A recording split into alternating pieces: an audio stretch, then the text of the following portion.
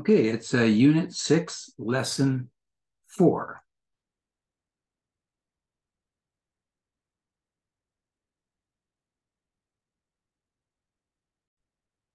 Hey guys, welcome back to Unit 6, Caring for Individuals and Families, Lesson 4, Clothing Care. So within this lesson, students will be learning to recognize the elements of design in regards to clothing, recognize that one should be happy and comfortable to wear what they want, and to identify ways to conserve clothing. So, clothes which are well designed look attractive and are practical. Are you developing an understanding of what styles are flattering to your body and personal coloring? Are you able to choose clothes that fit well and allow the freedom of movement for the activities you perform? Are you happy in what you wear? Well, your sense of what is attractive to you has changed as you have matured and as fashion has changed. Sometimes you don't even care about fashion. You just want to wear what makes you comfortable and what makes you happy. So, fashion designers work with the same elements of design as all designers do, whether they're interior decorators, etc. They all use color, line, shape, and texture. And these are all used according to the principles of design, which are balance, proportion, and harmony.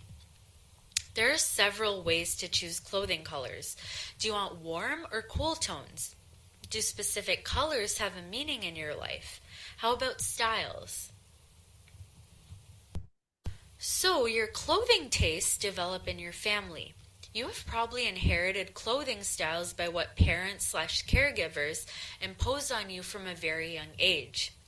Or maybe you choose to wear clothes which are easy to maintain. Your family may also determine the types of clothing that you are permitted to wear according to culture or religion. You may also have been influenced by media and your peers to dress a certain way. And fashion is ever changing, and so are you. But what matters most is that you wear what you want to wear and what best fits your identity that you decide for yourself.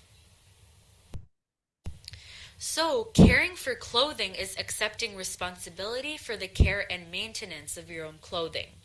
This contributes to your household work, which promotes and increases your independence. This also saves you money on replacements. And it also allows you to have a suitable storage plan because it's best not to throw clothes on the ground without folding them, although it's tempting. It also helps keep their shape and last longer. So you must learn how to do your own laundry. It's best to do laundry at off-peak hours to save money. You should always read care labels on clothes such as delicate, wool, tumble dry, cool wash, and always remove lint from the dryer. It can prevent fires. So while you're shopping for clothes, completing wardrobe will probably mean adding some clothes and accessories. It's always good to look for advertisements and sales, and on Instagram, for example, look up different styles which catch your eye. Try shopping in a store so that clothing measurements are accurate rather than online. You should always read the label to know what material the clothes are made from. This is due to ethical reasons such as real wool, real leather, real fur. Are these things truly necessary and ethical to look good? Maybe you prefer that and that's fine. It's also important to read the sizes and the measurements and to always try them on in the fitting rooms. Also, read the fine print about return and exchange policies. Hi everyone, welcome to My Green Closet. So textile recycling is a really important part of a sustainable fashion industry. But unfortunately, only about 15% of textile waste in the US gets donated or recycled. The rest goes to the landfill. And even if it is sent for recycling, not all textiles can be recycled and most are actually downcycled. There are some really cool companies working with textile recycling, and I'll show you what that process looks like. But first, let's talk about the difference between recycling synthetics and natural fibers. The only materials that can be recycled back into their original form, although not indefinitely, are 100% pure synthetics like polyester and nylon, which are basically melted down and remade into fibers. Although it is important to note that a lot of recycled synthetics are not actually made from old clothes, but they're made from things like recycled plastic bottles, or recycled fishing nets are really popular for creating nylon. Part of the reason for this is that a lot of fabrics are blends, so they're blended with spandex, cotton, or other materials. Or they might have treatments on them that don't easily allow for chemical recycling.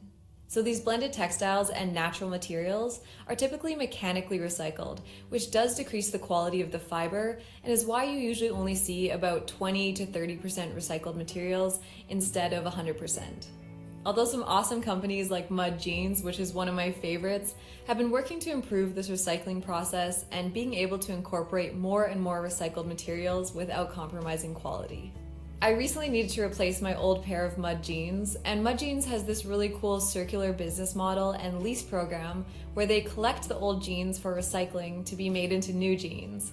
I also have some behind the scenes footage of their recycling process so we can see exactly how that works. So after the jeans are returned, they go to Spain, where first the buttons and zippers are removed. Then the jeans go through multiple shredders, chopping them into finer and finer pieces until they're fibers.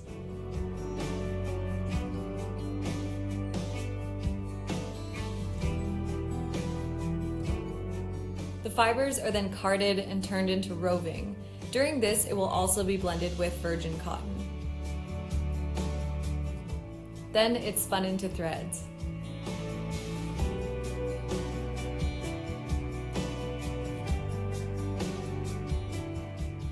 The threads are dyed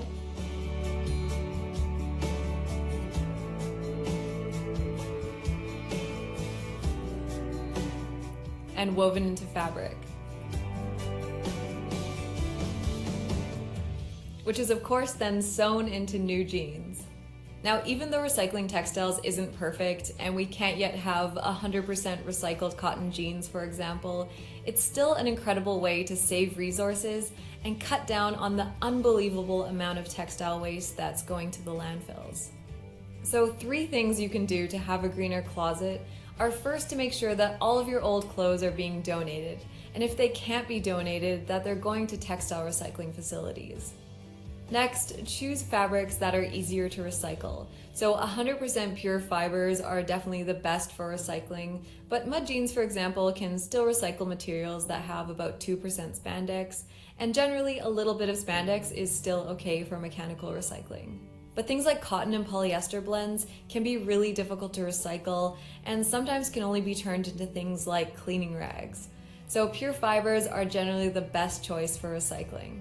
Finally, try to buy products made from recycled fibers.